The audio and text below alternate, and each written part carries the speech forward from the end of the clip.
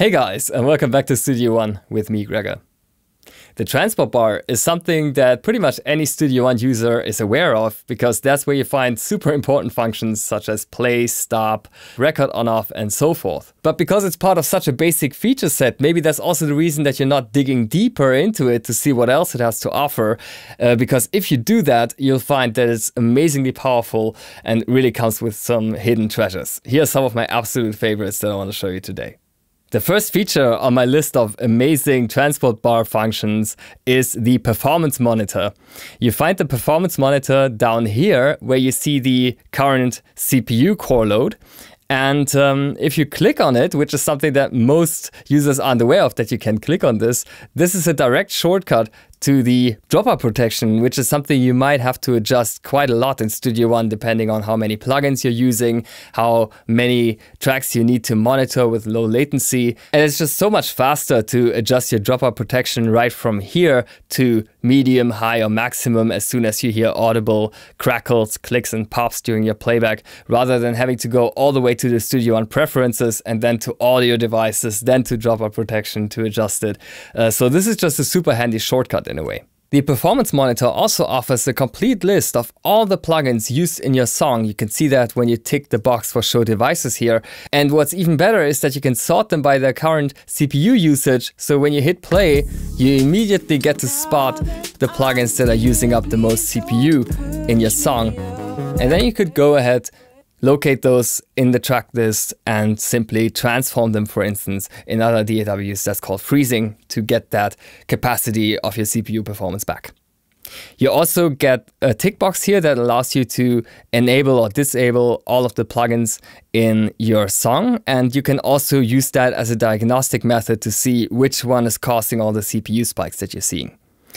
Further to the right, you also get a latency tab. This is great to get an overview of the total plugin latency that you see down here. And there's just so many other useful things. The plugin nap is something that's amazing, has been added in version 5.5. This allows you to simply switch off all the plugins that are not currently processing any audio. And this can also, once again, significantly reduce your CPU load. You also find some information about the cache here, like how many megabytes or gigabytes are being taken up by real-time tasks such as time stretching, transposing, and so forth. And if you want to empty that to free up some space and declutter the song session, then you can simply click on this wrench icon here and clean up cache. So you can see the performance monitor really offers a couple of handy tools to get your performance issues under control quickly. Another really cool diagnostic tool hidden in the transport bar that might be very interesting to anybody working with actual MIDI connections is the MIDI monitor. You can open that up by simply clicking on this MIDI icon here. You might not be aware that you can actually click this, and that way you get a MIDI filter that helps you detect any kind of MIDI activity that goes in and out of Studio One. So if you have some connectivity issues, or you're not even sure if there's MIDI arriving in Studio One in the first place, just check the MIDI monitor with a single click on this MIDI icon here. Then we move on to the panel where you see the well-familiar stop, play, record, and loop buttons. But did you know that you can actually right-click this area? Yes, that's right. And this actually brings up three very handy additional navigation functions, such as return to start on stop. When this is not active, then your playhead cursor here will always stop and resume at the current position. So let's say I hit stop at around bar 5. Now it also continues from bar 5 when I hit play again. But when I right click once more here on the transport bar and then select return to start on stop, what actually happens is that it will always return to the original play location. So let's say that's maybe here at bar 3. Even though I'm stopping again at bar 5, it jumps back to bar 3. And depending on what you're doing, this can be an incredibly useful function.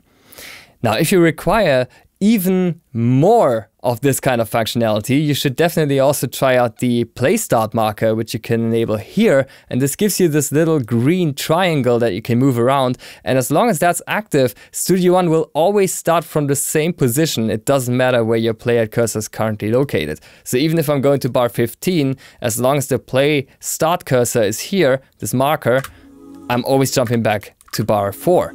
Why would you want that, you ask? Well, that can be extremely useful, for instance, when you're comping vocals, multiple takes, and you need to hear a section over and over and over again. Then you really need to, just start always from the same position, and the play stop marker helps you achieve that. The final option that you see here is called loop follow selection, when you right click the transport bar, and this basically sets the loop range immediately on your current event selection. Can also be an incredibly handy tool, and it's just great that you can toggle this on and off so quickly with a right click. There's also some quite sophisticated record options hidden in the transport bar. Let's take a look. You can open them up when you click on this gear wheel icon here. It's called the record panel, and inside of this you can switch the record mode from the default, which is overdub, to replace. The difference being that, like for example here on this choir, if replace is active and I hit record, then I'm actually overriding what's currently there. Like as soon as I hit stop, you can see that these notes that were previously there simply disappeared.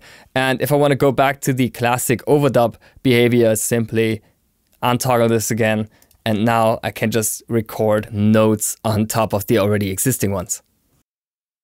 Inside of the record panel here in the transport bar, you'll also find the buttons that are integral to take and layer recording. And if you're interested in that, I have an entire video dedicated to takes and layers and comping for MIDI and also for audio. I'm gonna link you both right here. I also want to mention the note repeat, which is super fun and also hidden in the record panel here. You can activate that with a left click, also with a keyboard shortcut, of course.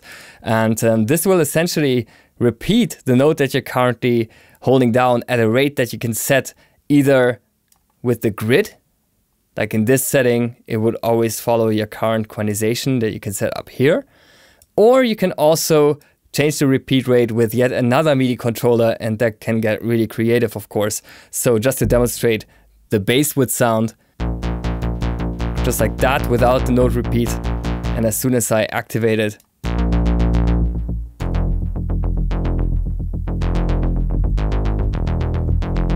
then I start repeating the actual notes. Can be super fun to toy around with. That's where the note repeat is hidden, in case you were wondering.